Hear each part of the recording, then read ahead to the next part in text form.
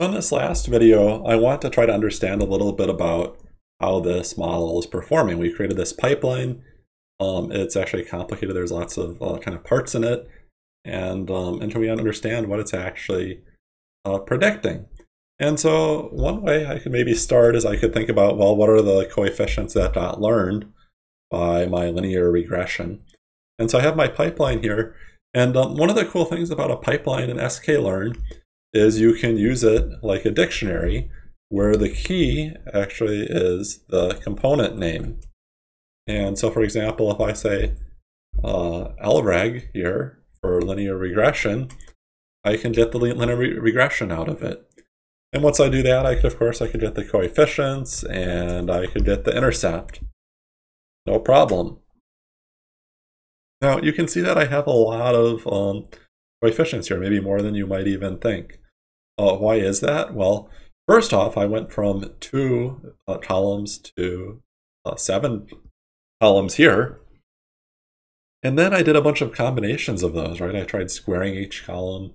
I tried multiplying one column by another. And so I get lots of coefficients. And eventually, as models get more and more complicated, it's hard to look at the coefficients and understand what's going on. And that gets even worse when you eventually get into deep learning. And there's basically a number like this for every connection between some neurons. And so we still need to somehow understand what our model is doing. And so one good way to understand what our model is doing is to feed it in some sort of uniform inputs, see what it predicts, and then plot those predictions. Help us actually understand something. And so what I'm going to do is I'm actually going to go back and look at one of these. I'm going to create one plot like this, and instead of having scatter points, there's going to be a line, and that's going to be the regression line. And I'm going to draw 6 lines like that because I have 6 different categories, and I like to know what those look like. Okay, that will give me some sense of what I learned with this linear regression. And so how are we going to do this? I think the easiest thing to do is to create a data frame. Data frame where we have a couple columns, right? And what it's trying to have to look like is all my training data, right? It has to, well, not quite like my training data. It has to look like my training data that I actually fed in, right? I have to have the same beach name and then the wave period. And so I'm going to do something like this. I'm going to have those same 2 columns. So beach name is going to be something, and then wave period is going to be something else. And for now, let me just grab one of these. I'm going to grab a Calumet Beach and put that in quotes. And then for this one, I want all the numbers from what? I guess from 1 until 10, right? So I'm going to do that with np.arange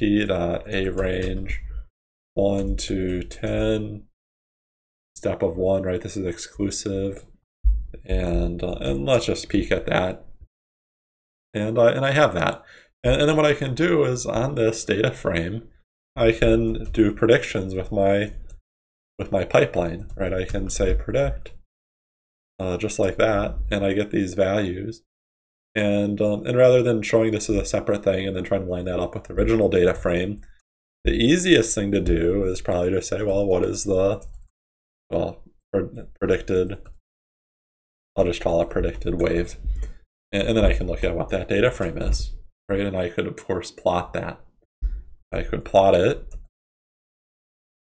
a line plot where the x-axis is the wave period and the y is the predicted wave. Just like that. I could do it. And I can see what it is for that specific beach. And I want to do that for all of them. And at this point, since I have to do this 6 times, right, rather than copy that 6 times, the thing I ought to do is I ought to actually put this in a method, right? So I'm going to say plot beach.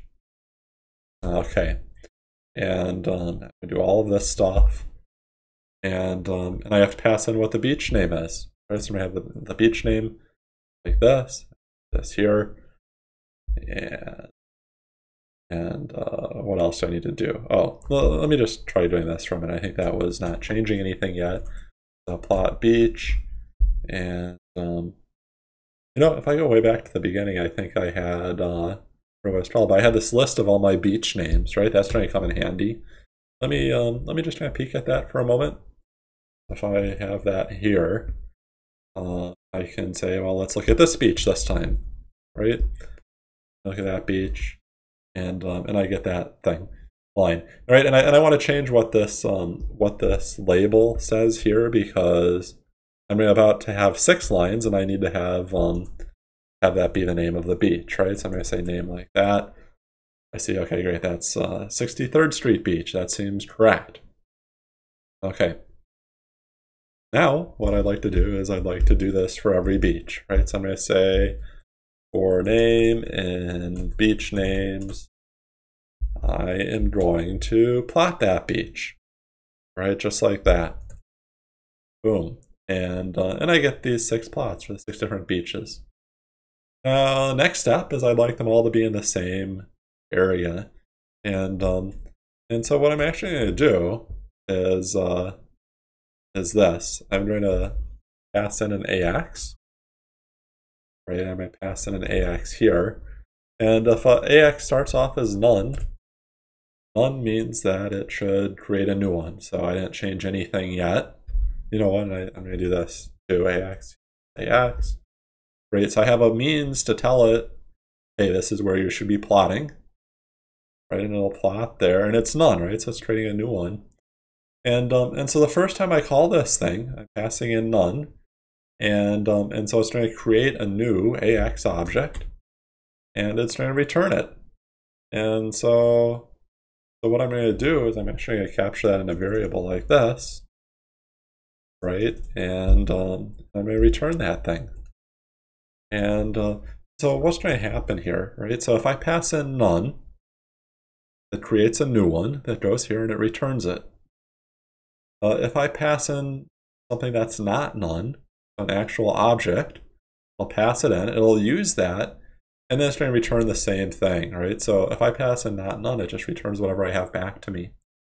Why is that elegant? Well, AX is going to go in here as none, and then I'm going to return a new one, which I'm going to capture in here.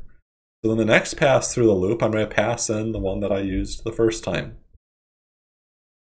Run that, and I get these 6 nice lines, and I can see that there's kind of this pattern, right? I can see which beaches are similar to each other. I can see that the most mellow beach is the 63rd Street Beach.